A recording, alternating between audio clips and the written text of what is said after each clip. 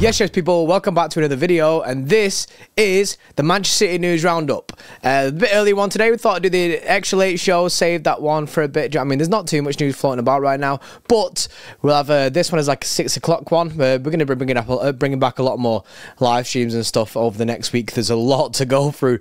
We've got this run-up going up, you know what I mean, and it's time to heat up. Next week is D-Day, you know what I mean? We got midweek next week against Spurs. That is the point. That's where it all comes to head, man. So that's the point where I'm sweating my back out. But this week we've still got big things coming up. We're going to potentially get a Big Steve show in this week. Next week we've got the recording of Hot Ones episode 2. This weekend we've got obviously Manchester City play Fulham on Saturday, and also we've got United and Arsenal play against each other on Sunday, which could be big. So we're going to do streams for all those things. So make sure you subscribed, with notification bell turned on. There's a lot of things coming this week. Ollie is back off holiday as well, so we're getting FIFA. FIFA's going to be in tomorrow. That's Thursday night, probably around 7 o'clock, something like that. You'll find me and Ollie playing a bit of FIFA together in that, and we'll get the Extra Time podcast recorded as well ahead of one of the final weekends of the Premier League. Let's go straight into it. As you can see right next to me, this is the away shirt. Straight away, comment on this video right now. Like it or hate it. You know what I mean? Hate it or love it, underdogs on top. This is sick. This is so sick. Now, if people can cast their mind back to when we did our little away kit concept at first, we didn't really get how they were going to do the stripes unless they were going to cut the block out where the Etihad logo is. But the leagues that we've seen didn't have that. That's why I was like, it's not realistic. It's not realistic. They have to cut it out like the brother one. And look what they've done. Look, they're perfect for the sponsor, perfect for the badge. Oh, man. Run this.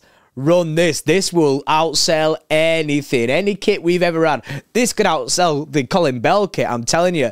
This will be all over. That's an instant classic. Instantly for me. Foden 47 on the back of that, mate. Tick, job done. They've also got the box cut out on the back of it as well for the number. Mate, what a kit. What a kit. Now, I can't say whether I can confirm this is exactly the kit or whatever it is, but when you see a league like this, I'm telling you it's it. This is it. This is it. Believe me, this is the kit. I'd be fuming if it's not, but I don't need to even get to that because this is the kit. Now, we do have some dates as well for this. So, this shirt is going to be launched in July/early August, and I think that was very similar to the red and black kit. I think that kind of followed a similar pattern when we did the red and black kit. That came out when we was on tour, so it could have been around the same time. I think we played Bayern Munich in it first. Might have not been Bayern Munich actually. It might have been the one before that. Anyway, it was around that time where this kit came out. So I'm buzzing for it. I'm buzzing for it. What a kit. What a kit. Next up, a little bit of congratulations to Felix Demetra, Jadon Sancho and Jamie Bino Gittins all getting to the Champions League final. Now, you sat there thinking, missed opportunity. Because I kind of feel, and obviously there's massive respect to Dortmund to get into the final, and that obviously done bits, beat PSG, which to be honest wasn't really that much of a surprise to me because PSG always throw the toys out the pram, never really do too well. In the Champions League, their Champions League mission still continues, and obviously they're going to lose Mbappe this year, so it ain't looking good, bro, for them. But it just feels like if we could have been a City Dortmund final, you're going to back us so much. You're going to back us so much. Now, obviously, you have to give all respect to every team that gets into that position. But, you know what I mean? We'd have definitely been the favoured side. But obviously, we'd have still had to, even if we beat Real Madrid, we'd have still had to beat Bayern Munich and stuff. And that is the other semi-final, which is on tonight. Unfortunately, not going to be able to do a live watch on that. I really wanted to watch it as well because I'm hoping that's going to be a good game as well.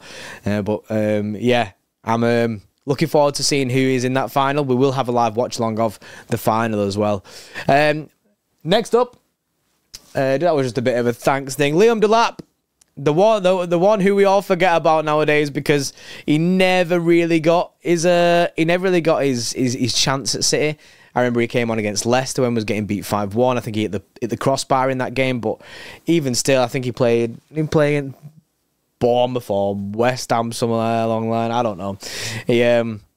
We all kind of seen the vision of what Liam Delap could have been, but as soon as we were interested in Erling Haaland, I knew from the off that Liam Delap's time at City was done, because you know what I mean, Erling Haaland is that kind of striker. You've got Erling Haaland in there, Julian Alvarez in there. There was just no room for him or room for him to get any game time.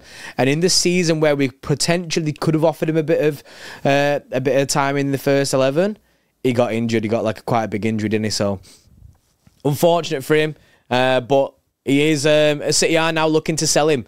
So this season he's got 8 goals and 2 assists in 32 appearances. City are looking at that and they're saying, right, we want around £10 million for him. We know he's a talent, and he can do bits. Now, whether or not he gets bought by Hull, I'm not sure. That might be a bit of a steep price, but £10 million for Liam Delap. Are we asking for too much there, given that he's barely ever played for City?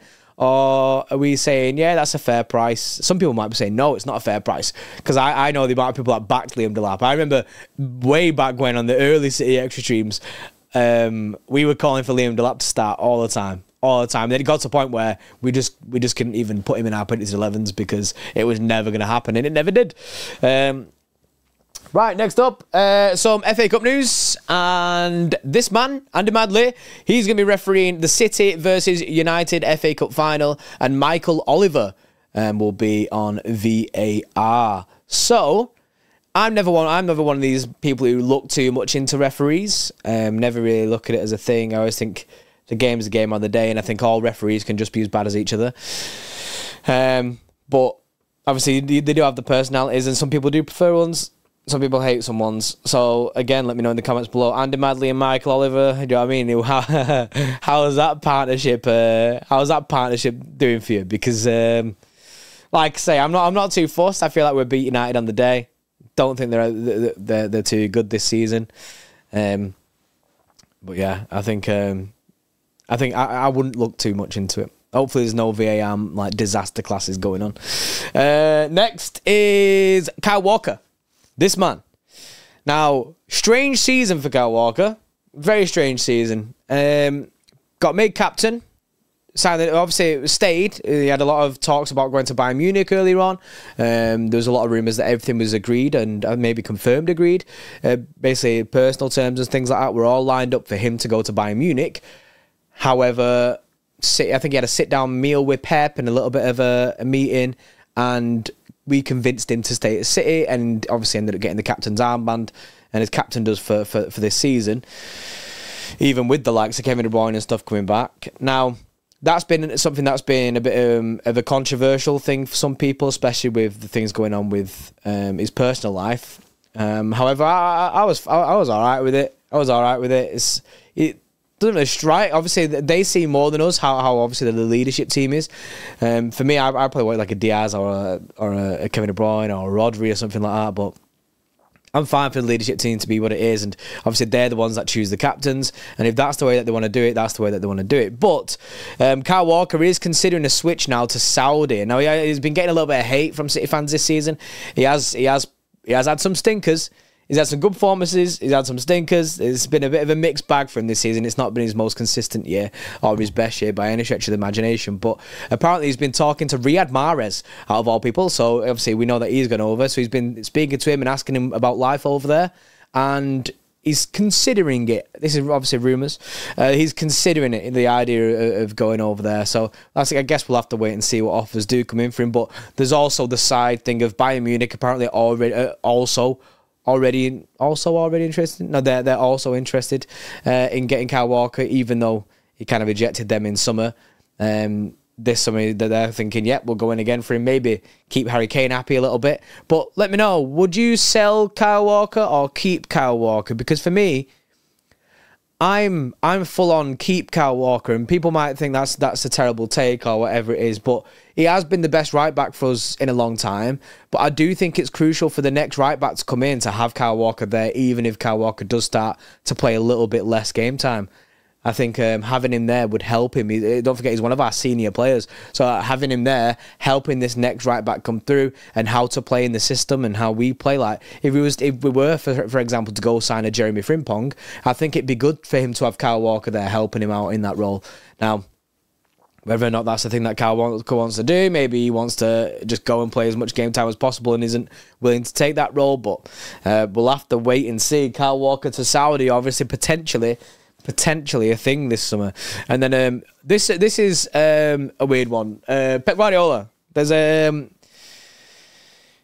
lot of talk on Pep's future and things like that. But fortunately for us, I mean, he's running out of his contract, basically, isn't he? At the end of this year, I think he's got a year left. He goes until 2025, so that's the end of the 2025 season. It could be Pep's last.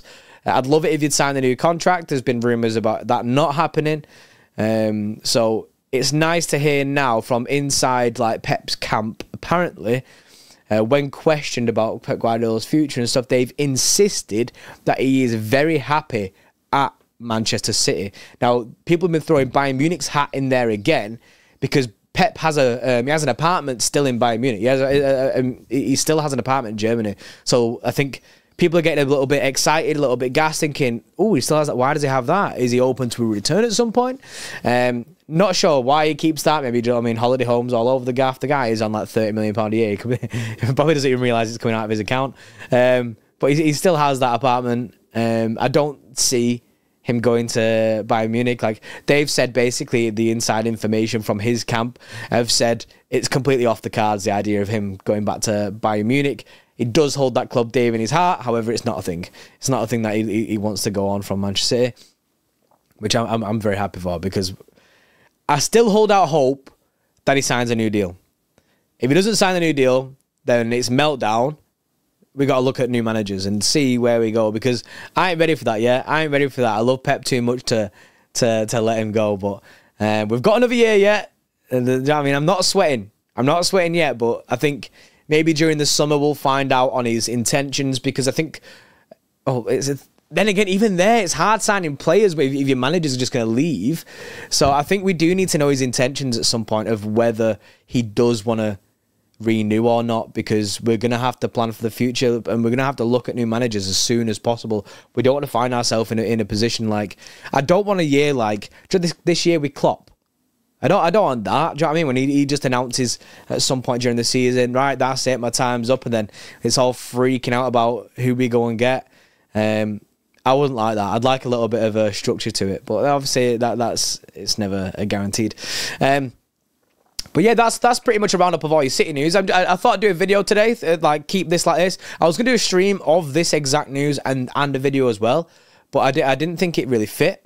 But what I am gonna do in these kind of videos, I'm always gonna leave you with one question, and then you can all answer that in the comment section below, and then we'll pick.